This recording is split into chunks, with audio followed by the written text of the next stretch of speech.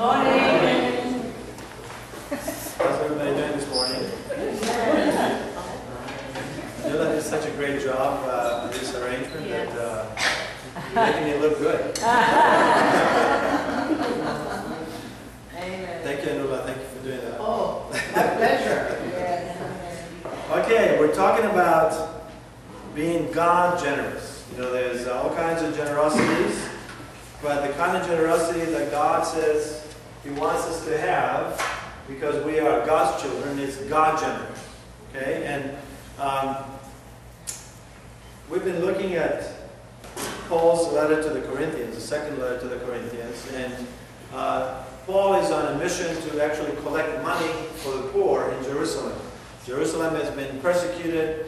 They've lost all the properties. They've done all kinds of problems with money. And he's trying to show the unity of the church by collecting money from all over the then known world of where Christian churches are. And he is telling them that, reminding especially his own people, that he says that God loves a cheerful giver. Okay? And I'm glad that a lot of you guys are smiling this morning. Because he just gave. And I have not heard any ouch, oh man, it's going to be tough. That's good, okay? But not only that, but God is able to make all grace abound to you, so that in all things, at all times, having all that you need. And the word in Greek also means always. You can also say always, all times. You may abound in every good thing. No, in every good work. Okay? The thing is what gets us into trouble. We want God to bless us because we want to have plenty. And when I have plenty and I've consumed as much as I could and finally thought about my neighbors, then I can say, okay, I'll give some to my neighbors. I want to be a good person. Thank you, Lord. The purpose this morning is to trust God's generosity and grace to the point of becoming God's pipelines of grace and giving. God wants you to be a pipeline. You know, this is so characteristic of God. He wants us to be involved. But He does all the hard work.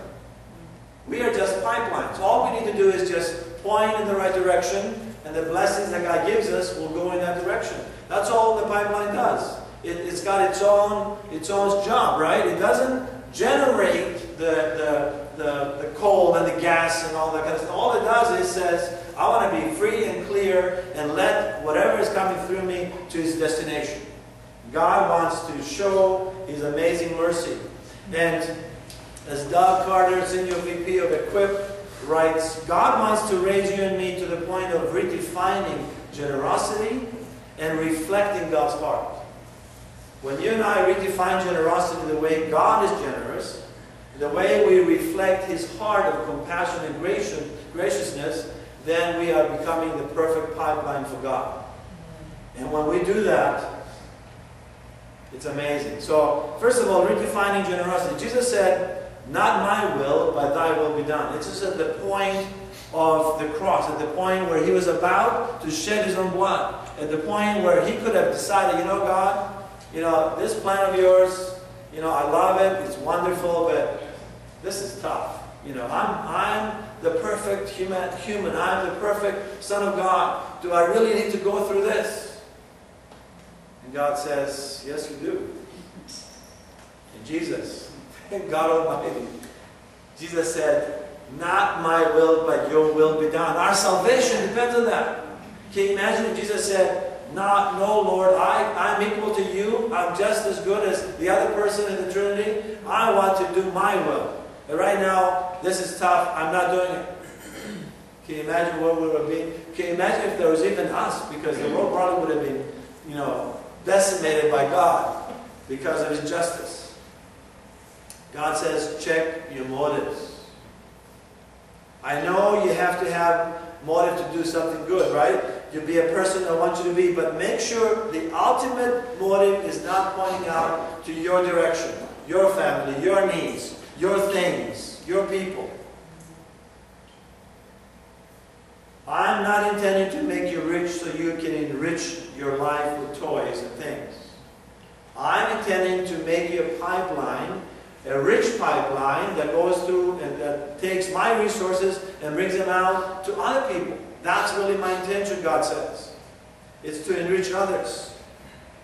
And I want you to consider for a second an example, I guess, it's close to my heart. The example of considering a medical student becoming an actual physician. You know, when you're a medical student, you learn a whole bunch of stuff. It's a mountain of knowledge, and it's becoming bigger and bigger every day. But after you finish 4 years of medical school, as far as I know, no state in the union will allow you to practice medicine. Just because you finished medical school and you passed the national boards, they will not allow you to practice. You know why? Because book knowledge is not good enough. We have a book in front of us, and we think just because we know the Bible that we are Christians, that we are actually the pipelines that God wants. And I'm here to tell you that is not good enough. You need to be immersed. This is what internship is all about.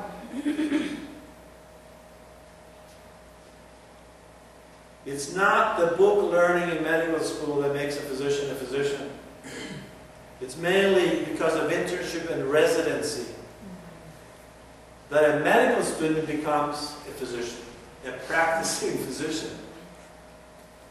I want to tell you, this is June, and tomorrow and next month is July 1st. It's a very dangerous thing to be in the ER on July 1st. Because what happens on July 1st? That's when the interns come in. Okay? I warned you. Okay, I warned you. July 1st. That's when the new crop of interns come in. Ready to go. Okay, so what happens is at all times, under all circumstances, moods, level of consciousness, under pressure, fatigue, sleepiness are at the peak of their energy levels, superconscious levels, or whatever, a doctor can actually interview, examine, and find out what to do for a patient. Why? Because they're going through that training. You know, people to this day are fighting the system. They're saying this is an archaic system. It should not happen. But I'm here to tell you that it's a good thing that is happening, because you need to be immersed. You need to be completely immersed into being able to, with your eyes closed, to figure out what's going on with the patient so that you can treat them the right way, so that you can actually, the art and the science of medicine come together so that you have amazing results. Amen. And it's not any different for you and me when it comes to our Christian faith. It's not any different for you and me, because God says, I want you to reflect my generosity. I want you, your heart, I want it to ache and hurt for the things that my heart aches and hurts in this world. And if you do that, you're not just a book Christian, you're not just a Bible Christian, we're a true follower of Christ. You become my arms, you become my heart, you become my embrace, you become my feet, you become my eyes and my ears. You become my voice. Now God wants to do the same thing with you and me. He wants to train us, saturate us to our deepest levels with His heart of compassion and love and generosity and surrender and service to others. He wants us to become pipelines of all that He has to give to a hurting world, to a suffering world. The people that are alienated from Him and have no clue who God is and what He has done for them. There's many millions today that are still not able to understand or know God because of that. But not only this, not only redefining generosity, but God also has to reflect God's heart. He said, be perfect as your heavenly Father is perfect. That was Jesus Christ, the perfect human, the perfect God, Son. He said, be perfect as your heavenly Father is perfect. And I know a lot of times theologians say, well, that means complete. So don't worry about it. You don't have to be perfect. But God says, no, I want you to be perfect. Because my love is perfect, and if you're a pipeline, the love that you're going to pipe down the line, it has to be perfect. It's got to be a pipeline of grace, generosity, of goodness, of giving. It has to be perfectly loving, perfectly serving, perfectly sacrificing, perfectly surrendering, becoming just like Him. Are you in? It's a high job. That's high, pretty high up there, right? Keep in mind that it's not the pipeline's responsibility to generate the oil or natural gas or mine coals. It's not your ability that God is counting on. It's not my ability to be generous or my ability to be loving that God counts on. He says that all I want you to do, Henry, is to just take down the line. Just open your arms, open your heart, and give what I'm giving you. It's not out of nothing. Only God creates out of nothing. Only God brings things out of nothing. Human beings work with things that already exist. That's the difference between a creature and God. God wants us to be the perfect conduit without resistance, so that the mine product can flow from the source to the intended processing plant. No sticky fingers, no hoarding. God realizes that all of us need money and resources to live on. He even gave Moses laws that allow the farming animals milling grain to actually be fed. He said, do not muzzle an ox while it's treading out the grain. And the worker deserves his wages. God knows that we need money, we need to eat, we need to make ends meet. So He established these rules.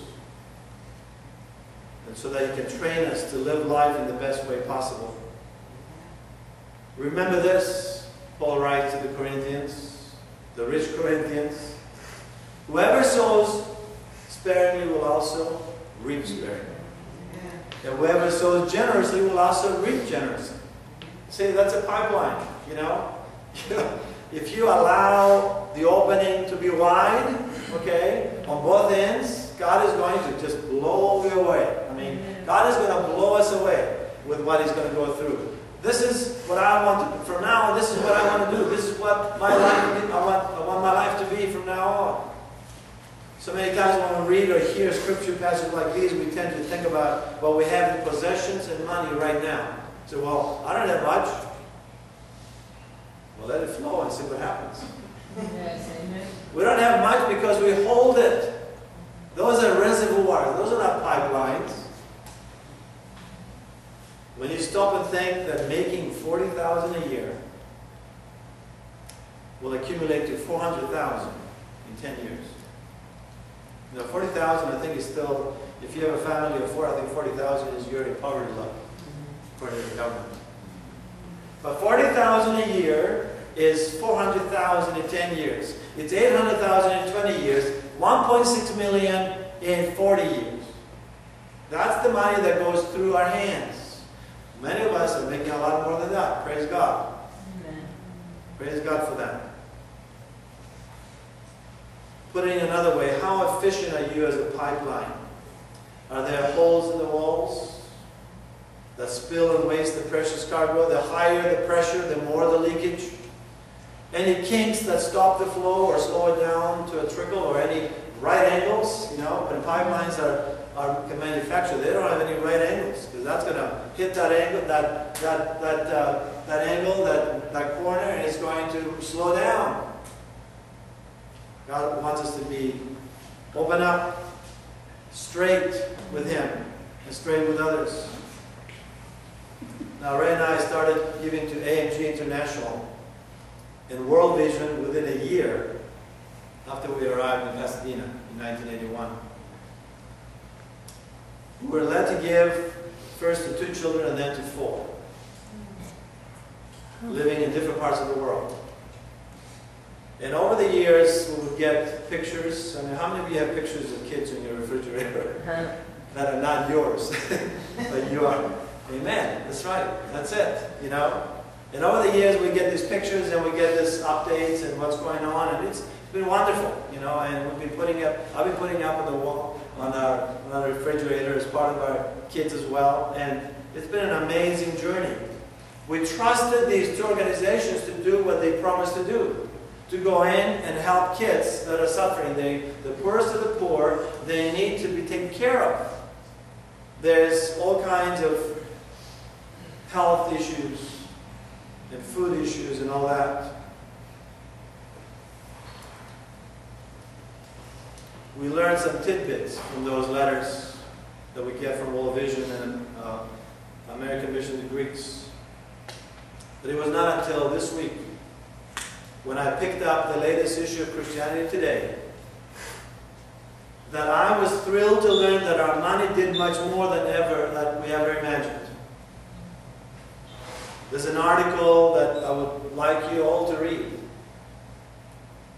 It's a front page news for Christianity Today. The article says, "Does child sponsorship work?" Does child sponsorship work? Finally, an economist and a team of scientists actually did amazing work through Compassion International. They studied 1,382 children that were in sponsoring programs. And they found out that sponsoring a child works. So I'm so thankful to God that He makes it possible for people in this day and age to be able to make huge impacts on the lives of children just by just signing a check. And, you know, and we've done it, you know, the best way to give is automatically, let me tell you. You don't even think about it. It's just bill pay, it just goes out, goes out, goes out every month. It's not much. But I'm glad to learn that it's made a huge difference. Here's what this article says. Sponsoring appears to get under the hood of human beings to instill aspirations, character formation, and spiritual direction.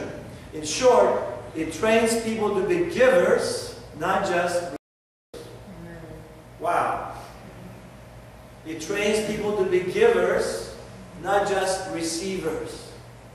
Apparently, when you do this to a child in a community, doesn't matter what kind of religion they live under, what kind of government they live under, what kind of community it is. When you do that, it gives that child not just hope, but it starts to form in them a different person.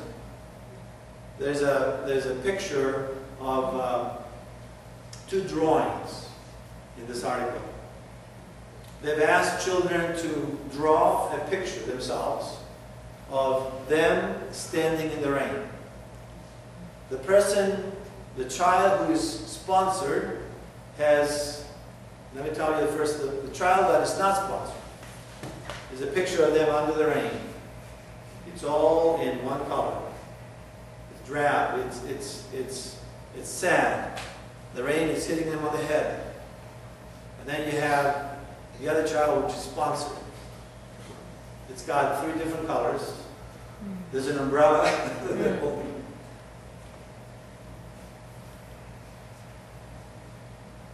It's a huge difference. When people know that they are cared for, that somebody likes them, somebody wants them, somebody is looking out for them, a different thing happens to them in their heart. It makes a big difference to make people that are in need givers themselves. To tell you the truth, I'm not surprised. This will surprise you, but I was one of those children who received help when I was growing up. In the 50s, American Mission to Greeks was sending money to especially my hometown. And through our local church, in the beginning of December, with all the kids that come from poor families, plus the orphanage kids, would actually go to the child care center, where it was the building of, for our, I guess today what we call the children's building, where all the Sunday school classes were and everything else. And we would walk onto a piece of paper and they would just mark out our foot. And then within 4 weeks, right before Christmas, we would get a new pair of shoes every year. a couple of years, I think we even got some American cheese and powdered milk, which was strange for me to taste, but hey, it was great. This was in the 50s. And, you know, some of you that have only met me and Red, you know, after we have been, what is the expression that we use, self-actualized? You know, I have no idea that this is what happened. So, but that's what happened, and that is a praise to God. It was God that did all that. Amen. There are people from America that were led to give by God. There are people that managed to do that. There were people like Dr. Spiro Zodiadis. Then it was my father's aunt who sponsored us to come to America. But not only did that, but also put us in our own house. Not only did that, but also made sure that we had a living relationship with Jesus Christ. Amen. Who was willing to sacrifice. She didn't have any kids, but she was such a blessing to so many of us. And it was God that imperceptibly, beyond our tithing, motivated Ray and I to support second set of 4 children on 3 different continents. Praise God Almighty. These kids have grown and new ones took their place. We're still giving. It's an auto pay, as I said before. But God is working in their lives to repeat another set of cycle of raising not 8 dependent men and women, but men and women who are giving and becoming God generous in their giving. Jesus said, "Give, and it will be given to you. Good measure, pressed down, shaken together, and running over. It will be poured into your lap." That's a pipeline. I don't think there were pipelines then in ancient Greece and Rome. Pipelines for water. I think that's what Jesus was letting us know. Because he said that for the measure you use, it will be measured to you. You say pipeline doesn't shrink and, it doesn't. It just stays the same. It's always the same. So we've got a big capacity to give, a big capacity to receive. All I have to say right now is I wish we had made a commitment to sponsor 20 kids. All this week I was meditating and memorizing this 2 Corinthians, verse, chapter 9, 7, and 8, and it finally hit me. I said, I want to become God's pipeline as never before in my life. God has not thrown millions of dollars in my lap at one point. But over the years, we received plenty. My parents, Ray's parents, did not give us a huge inheritance, but we received enough. I have limited God's grace in my life. I have shortchanged myself. But it's not too late. There is still time.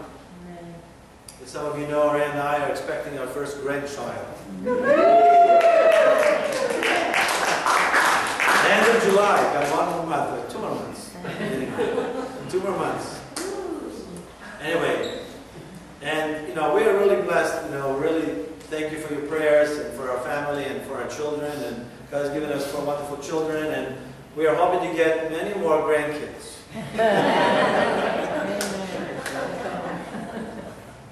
But out there in the horizon, there's, 6, 8 more kids who are now growing up. We're probably going to get married and have grandkids for us as well.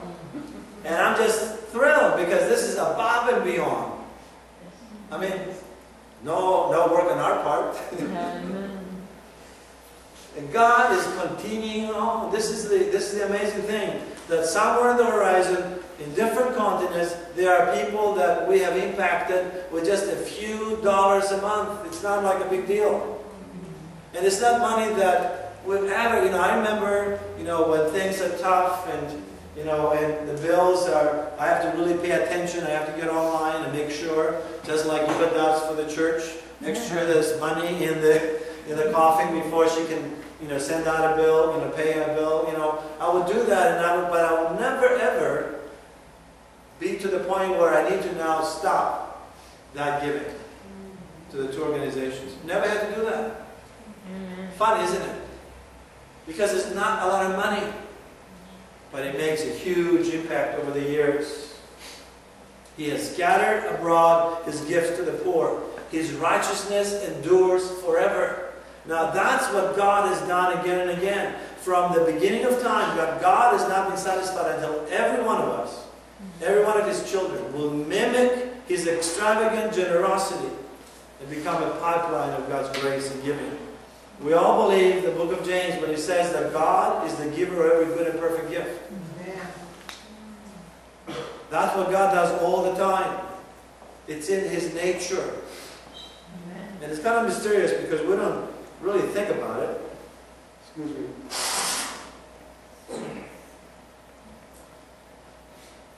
We have made up stories about Santa Claus because he has to give gifts once a year, right? At Christmas. So he's got this, you know, station up there on the North Pole. So does God also have like elf angels that are doing that in heaven? Is that what's going on? I mean, I'm trying to remember, you know, how does God do that?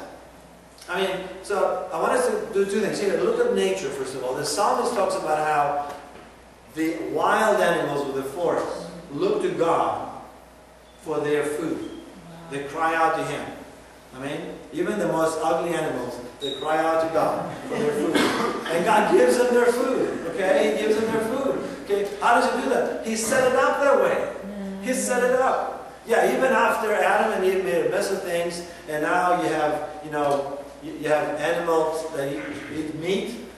In fact, they would all have eaten grass, right? And vegetables. But now we have that. Even in that condition, even in the fallen nature, God provides for the carnivore and the herbivore.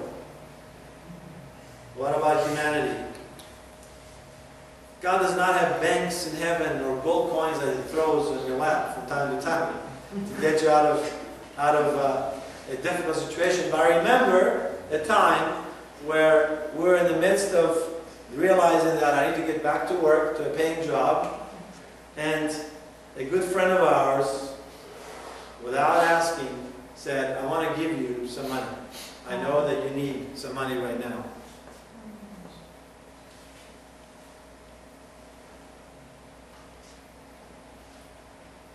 And that was a reminder that God knows how to work things out in your life and my life. Amen. It doesn't matter what you're going through right now. It doesn't matter how you feel about your finances. All I'm asking you is just open your arms. Let God flow all his blessings to people around you. Amen. And it's not just money. It's not just things. It's your time. It's your compassion. Yes. It's your caring. It's your words. It's your emails. It's your texting. It's going the extra mile. It's looking at people and saying, you know, God loves you, and I see what you need, and I'm going to provide as much as I can for you right now. Because who knows, next time, I'll be the one that needs your help. God does not do it through elves or angels. He does it through people. Yes. Especially his people. Not only that, but God is expecting you and me to fill those roles. Not you and me. Jesus told the Samaritan woman that God is looking for a few good worshipers so that people can worship him in spirit and in truth. And God is telling you and me today that God is looking for a few good pipelines. A few willing pipelines to make his grace available to every community in the world, to every family and every person on the planet. What about you this morning? Did I convince you that you can become a marvelous pipeline of God's blessings? Are you willing to be God's pipeline today? It's not just giving money, as I said before, but it's also your time and your talents and your treasures and your wisdom and your comfort and all the things that you've experienced that you can teach somebody else that's going through it now. I want you to be a much bigger pipeline than me and Rhea. It's amazing what God can do with a person whose life, especially a young life. Young guys? A young life. When it's surrendered over to the Lord. What an amazing blessing. Can you pray to God right now? God, make me a blessing. I surrender all you have given me into your hands. Make me a blessing. The pipeline of your grace, your abundance, your mercy, your forgiveness. If you are willing, God's grace will blow you away. For God loves a cheerful giver. And God, in the Greek it says, He has the power, vinate, He has the dynamis to do what? To make all grace abound to you, so that in all things, at all times, having all that you need, not all the things, but all that you need, you will abound in every good work. Amen. Father God, we just praise your name, Lord, that you're an amazing God. Yes, Lord. Thank you, Jesus. Hallelujah. Praise you, Lord Jesus, because you have shown us the way. Thank you that you said no to your own will, and you said yes to God. At that crucial moment in your life, when everything was hanging on a balance, in that pressure cooker of Gethsemane, you said yes to God. Thy will be done. Lord, thy will be done in our life, in my life, in our lives, Lord. So that we may be your instruments of grace and giving in this world. In Jesus' name we pray. Amen. Will you please take out your response cards and Put in the box. write your response? Put in the box. Yes, you can put it in the box after the communion. Will you do that right now? And also if you have any prayer requests. Please do that.